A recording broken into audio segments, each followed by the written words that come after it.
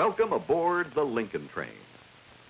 Here, through the use of light and sound, coupled with the magic of electronics, we'll travel back to that memorable moment in history when President Lincoln came to Gettysburg.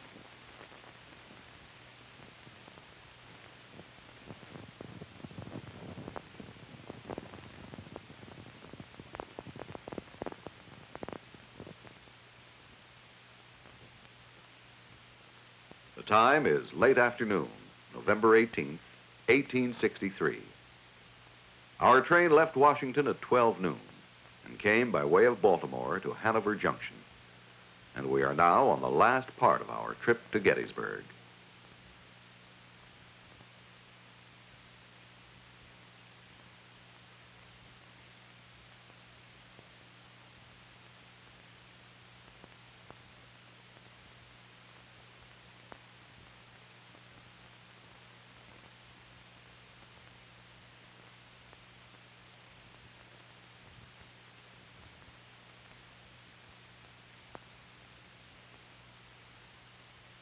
We are pleased that you could join us. This train only has 4 coaches, and we have numerous dignitaries on board. Of course, there is the President, his personal secretary, Mr. Nicolay, and his aide, Colonel John Hay. There is also Secretary of State Seward and Secretary of the Interior, Mr. Usher. The Postmaster General, Mr. Blair, the French Minister, Mr. Mercier, and even the Italian Minister, Mr. Bertinetti.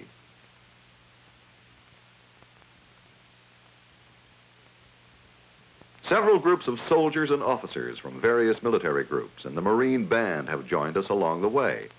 And as you may have seen at the station, several newspaper men have joined the presidential party. They'll take down the speech by Mr. Everett and President Lincoln's remarks tomorrow.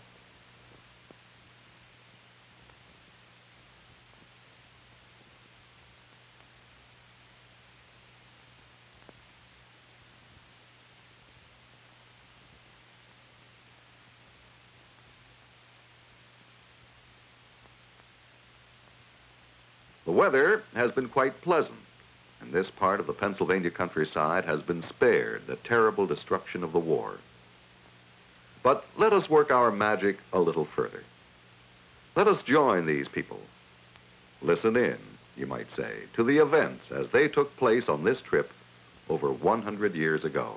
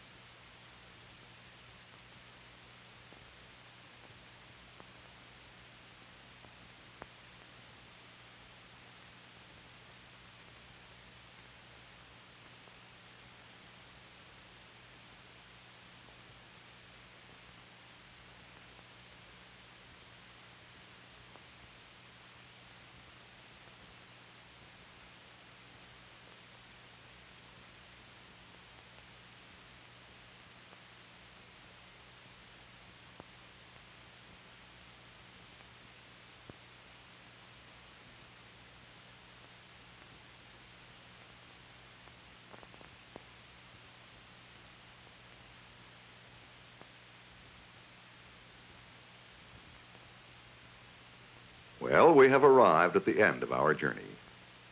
Let's use our electronic magic to see the events that took place on those memorable days at Gettysburg.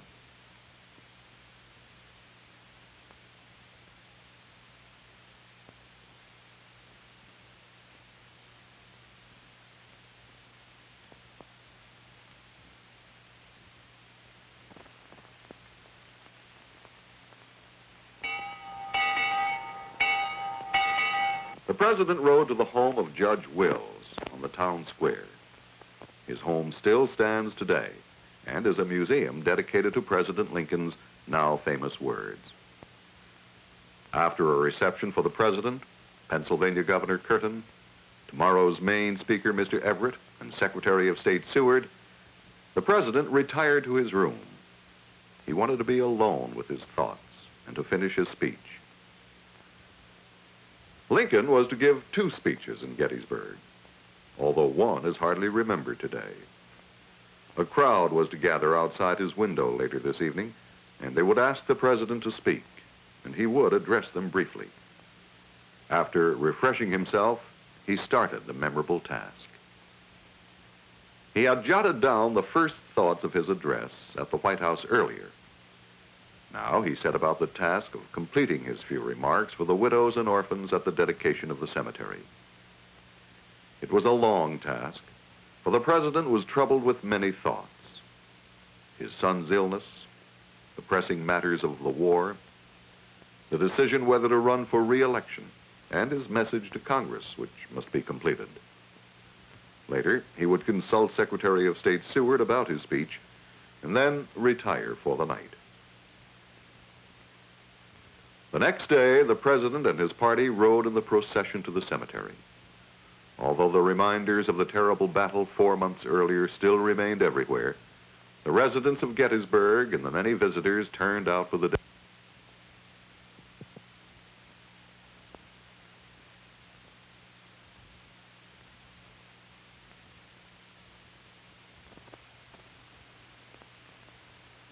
After Mr. Everett's 2-hour speech, the President gave his brief address. 87 years ago, our fathers... Yes, these were the words which would become a masterpiece of American literature. The world will little note nor long remember what we say here. Lincoln's statement that the world would soon forget what was said here was far from correct. His speech of 265 words, delivered in 135 seconds, will never be forgotten. For today, the world remembers very well what was said and done here. Today, it is a shrine dedicated to those who gave their lives for that great cause. It stands as a great park with monuments erected by the states to honor their own war dead. Even those who remain unknown have not been forgotten. And above all, the world remembers President Lincoln's words, which are perhaps the greatest expression of American ideals.